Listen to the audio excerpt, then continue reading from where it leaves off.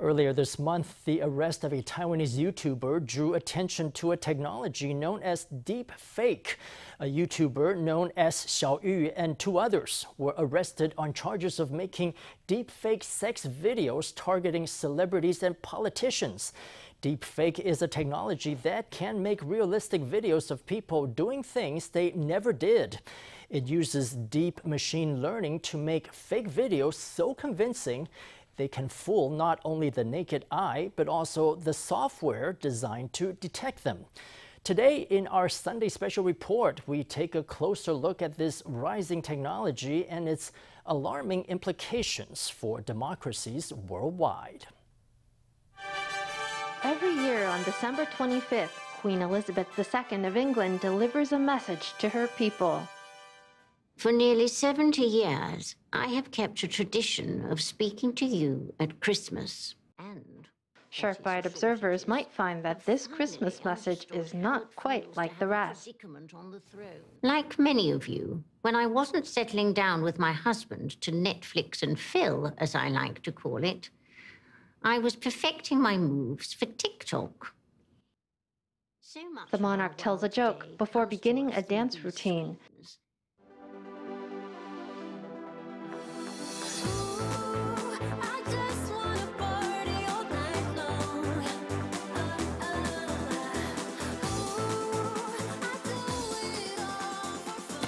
Believe it or not, she is not the queen. Behind the curtain is actress Deborah Stephenson, who little resembles the royal in appearance or in age. She is transformed through the miracle of modern technology. Is that okay? National Cheng Kung University's Xu Zhizheng is one of the few scholars in Taiwan who study facial recognition and synthesis technology. He said the Queen's alternative Christmas message was created with a tool known as Deepfake. The defining feature of deepfakes is that it's not important who the actor is. If enough data is fed to the computer, any person can become anybody they want to be. In most cases of face swapping, it doesn't take much for an actor to satisfy the basic requirements. The two people do not really need to look alike, but some basic features should be similar. For example, light and shadow. For example, their skin color might need to be the same. Their appearance shouldn't be too different. Li Junyi and Chen Guanling are both Professor Xu's graduate students. They show me how it's done. Images and videos of their faces are loaded into a facial synthesis program, which analyzes and deconstructs the data. Once the computer has learned each of their facial features, it's able to superimpose one student's face onto another. Through the power of artificial intelligence, and specifically what's known as deep learning, an ordinary laptop can generate sophisticated fake videos that could easily lead the way to fraud. This tech also exists in the form of mobile apps that let the user replace their face with the celebrities. It's fun to play around with, but it could also be dangerous in the wrong hands. Once a program is trained on a large data set of real images, it can create footage of you saying things you never said. President Trump is a total and complete dipshit. Now, you see, I would never say these things. At least not in a public address, but someone else would. Someone like Jordan Peele. This is a dangerous time. In this video, actor Jordan Peele impersonates Barack Obama, making him give a speech about fake news. The video was made to warn about the dangers of deepfake technology, which has been used to create fake celebrity porn. A sultry Emma Watson appears in this video that's nearly impossible to spot as a fake. But it is. Created by a computer, this is one in a tide of sexually explicit deepfakes that can ruin lives and reputations. Photos and videos of public figures are very easy to obtain. So using synthesis tools, it is very easy to achieve a realistic synthesis. Besides, when we're watching videos or looking at digital information, we usually just glance at them. We don't examine the details with care. So this information can propagate very easily to all corners of the world. Social media makes it so easy. A piece of information can suddenly spread out in a swarm, and people don't have enough time to distinguish whether it's real or fake.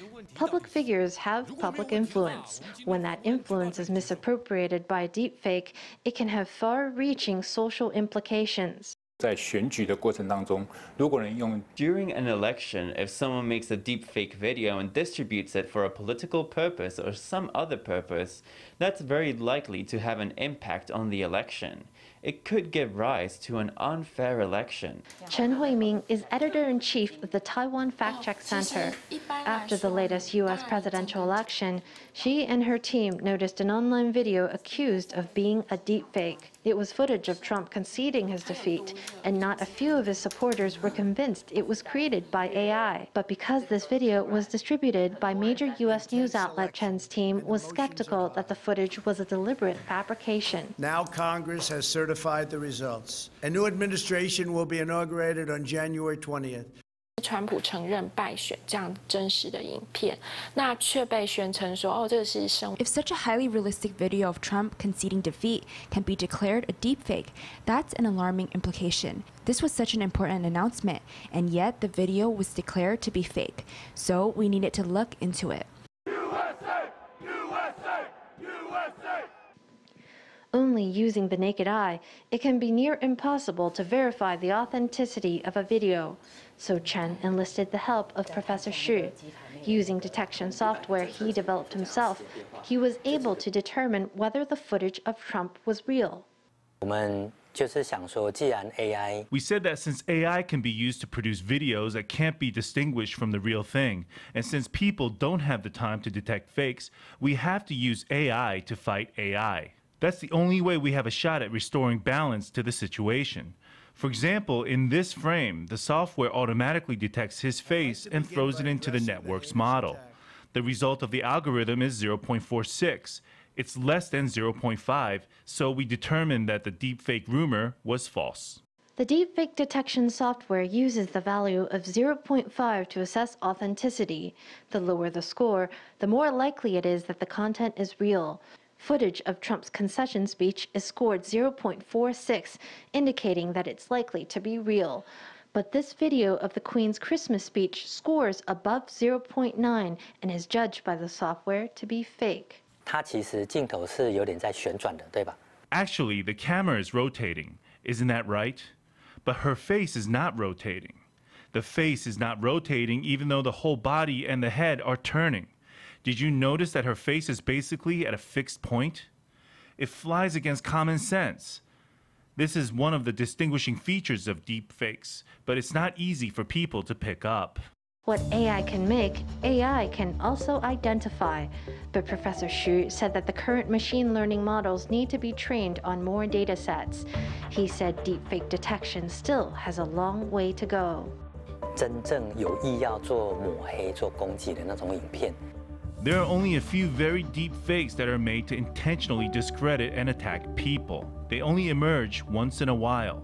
If we know right away that the video is fake, we can take the video and those images and learn how it was falsified. AI models for deepfake detection can be deceived. For example, they can be misled when what pops up is not a human face, but the face of a dog, or the face of a cat, or a car. The combination of two elements can make this form of malicious information or malicious media more difficult to detect. Once deepfakes are released into the world, the challenge becomes checking their distribution. Many social media platforms, such as Facebook, Twitter, and YouTube, have instituted gatekeeping mechanisms. When social media platforms are faced with this problem, basically their view is that, first, they want to know if there is an element of manipulation in its production. Second, if there is an element of manipulation, they want to know what the specific purpose was. Perhaps it was to throw an election or to cause public harm. In such case, they will take action to deal with it. Actually, you have to make judgments on what is misinformation and what is hate speech. It's actually very ambiguous. It's quite unclear. Social media platforms don't want to take on this responsibility. Therefore, there's usually a third-party organization that comes in and says, this is misinformation. In Taiwan, Facebook and Line are partnered with Taiwan Fact Check Center to combat misinformation. When potentially spurious content gains traction online, the Fact Check Center is responsible for verification. Information that's determined to be fake can be targeted by filters. 美国拜登总统就职典礼，当天台湾就流传了一个讯息。 On U.S. President Joe Biden's inauguration day, a piece of information started circulating in Taiwan about how Taiwan representative to the U.S. Hsiao Yu was not invited. That same day, we conducted a fact check on this information about Hsiao on whether she went to Biden's inauguration. When the results came out, we sent a report to Facebook. Facebook used AI detection to deal with the misinformation. Through an algorithm, Facebook can detect misinformation on its platform. It can tag misinformation, placing a fact-check report next to it so that users can assess its credibility. It can also directly reduce the exposure of the misinformation on its platform. As for Line, the mobile app has fact-checking chatbots. Once added to a chat room, the bots let users know if the information they share is false. 比如说像美玉仪或者是趋势科技的防诈达人。For example, there's GoGoLook and Trend Micro's Dr. Message. You can add them to your groups. When your friends or family are posting information, the chatbots will compare it to their database. If they find that the information they're sending has been fact-checked and there's a report, it will create a message in your chat room. It'll let everyone know that what they're talking about has a fact-check report that they can check out. Dear fellow scholars, this is 2-Minute Papers with Dr. Caro Jona Ifahir. Deepfake technology has made the internet a more confusing place as its creations get harder and harder to detect. When you can no longer trust your eyes, the only way forward is cautiously and with doubt, taking heed that you not be deceived.